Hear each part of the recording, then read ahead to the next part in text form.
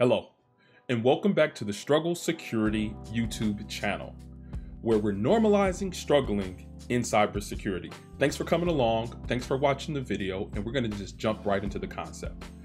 So computers speak many different languages and have a lot of discussions every day. Pretty much every millisecond of every single day, computers are speaking. They're speaking way more than people, way more than we talk to each other. Computers talk. And one of those languages that computers talk is that of networking protocols. And today we're going to delve into one of these networking protocols called FTP, or File Transfer Protocol. We're going to go into some of the weaknesses from a cybersecurity perspective of FTP, and then we'll discuss how organizations can secure themselves, if they're using FTP, can secure themselves against some of the security vulnerabilities within the FTP protocol. So we're gonna have a very good time delving into, I wouldn't say this is a very difficult topic, but a very appropriate topic. You know, getting your technical feet wet, and we're just gonna open it up with FTP. Let's jump in. So let's start off with the background. So the background of FTP, or File Transfer Protocol, is that FTP is almost as old as the internet itself.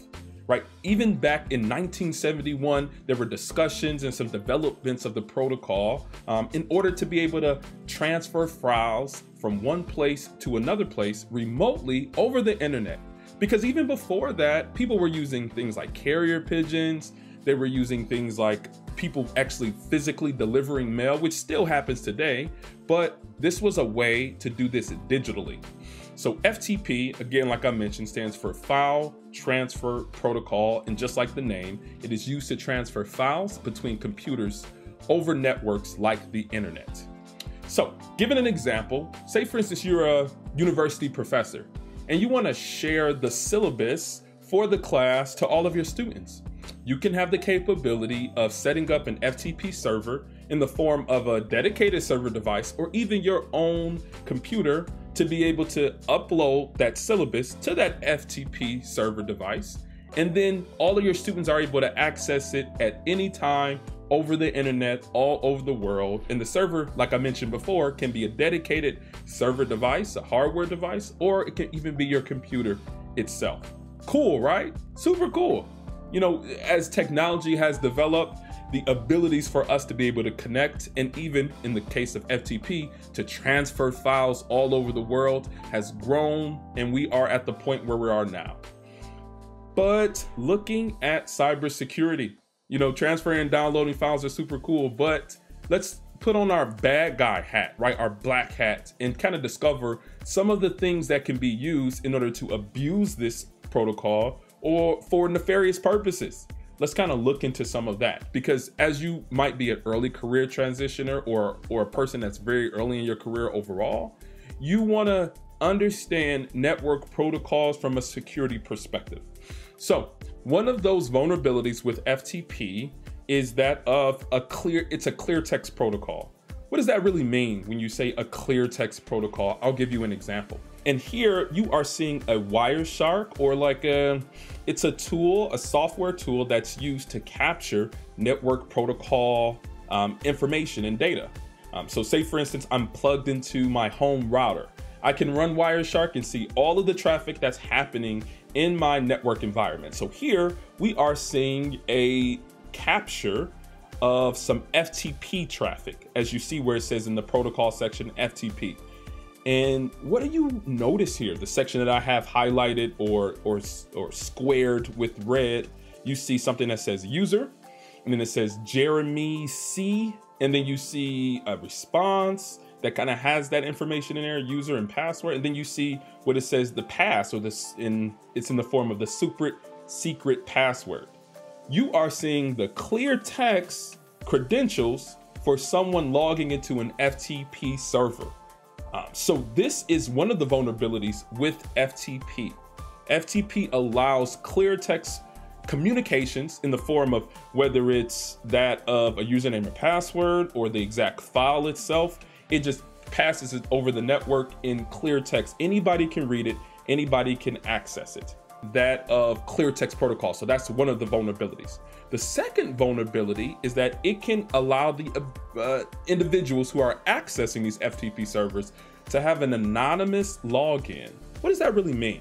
So anonymous FTP login means that anonymous file FTP allows remote users to use the FTP server without an assigned user ID and password anonymously. So anonymous FTP enables unprotected access or no username and no password to be selected information and for to access any files to those remote systems, which pretty much means that those FTP secrets you don't keep to yourself, right? Because a person who has the ability to anonymously log into your FTP server can see all of your file structures and all of the files that professor might be sharing. So taking the professor again, right? This professor might not only put that syllabus up there, but they also might put grades. But they don't want all of the students to be able to access the grading files that they're putting on their FTP server.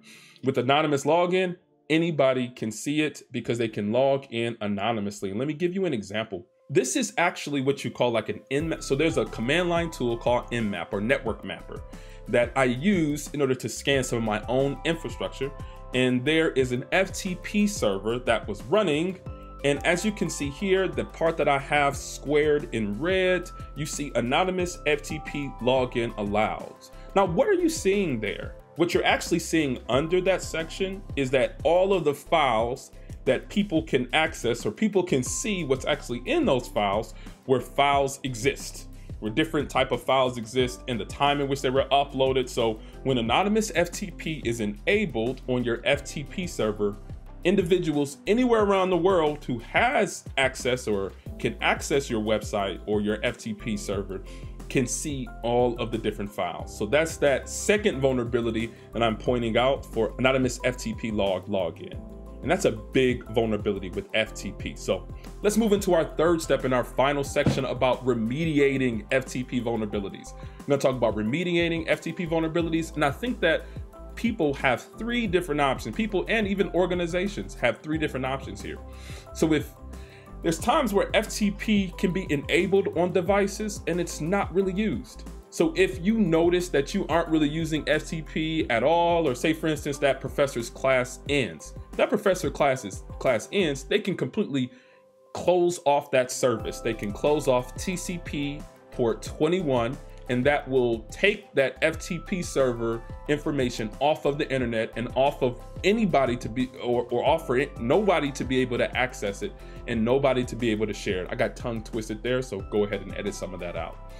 So that professor can take and disable TCP 21, and that will take off anyone's access to their FTP server.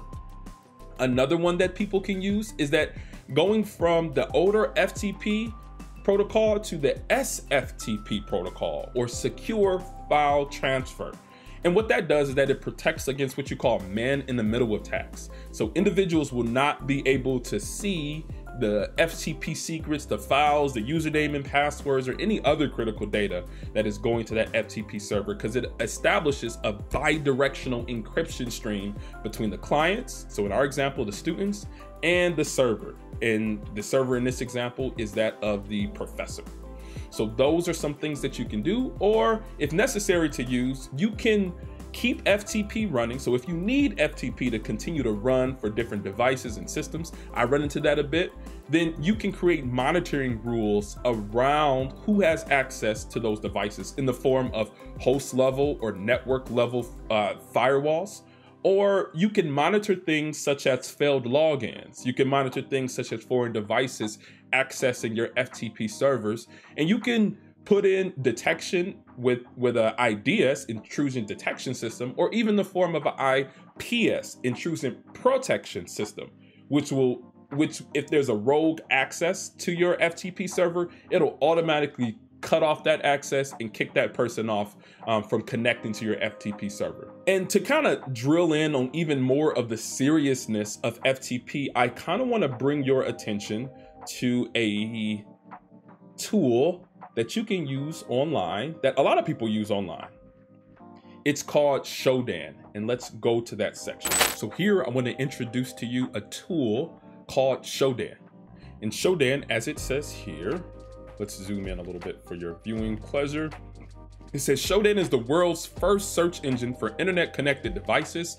Discover how internet intelligence can help you make better decisions. This is something that's very commonly used for security practitioners to find internet connected devices. And I think that this applies to our example with FTP. So I have a pre-populated search here. So here, as you see, I searched on Shodan for internet connected devices using the FTP protocol. And as you see here, it says port or TCP port. 21 is the one that I put in here. That's the TCP port at the FTP service. And as you see here with these results, and again, it's around the world of over 3 million internet connected FTP devices that are spewing out this service. So that's something that's very impactful, because many times we can look at FTP, and people within the industry look at FTP as a very antiquated service. They look at it as a very antiquated protocol. A lot of people are using SFTP in production, but we see that it still has over 3 million plus results. And the thing about this is that you should take this as knowledge to say, hey, over 3 million people are using FTP still. We still need to learn and know how to secure this protocol, this network protocol. So take this, put this within your cybersecurity ammunition bag. And I think that this is something that can wow individuals who are interviewing you, or just give you some of those technical chops to understand how to do some analysis on networking protocols. And I think that this same exercise can be done for different types of protocols too. So you can look at FTP, you can look at DHCP or Dynamic Host Configuration Protocol, or DNS or Domain Name Services, or all other types of protocols like Telnet. These things can add to your cybersecurity arsenal in being able to evaluate the different weaknesses and vulnerabilities with organizations that leave them vulnerable to cyber hackers, cyber attackers, and overall just cyber criminals. So thank you again.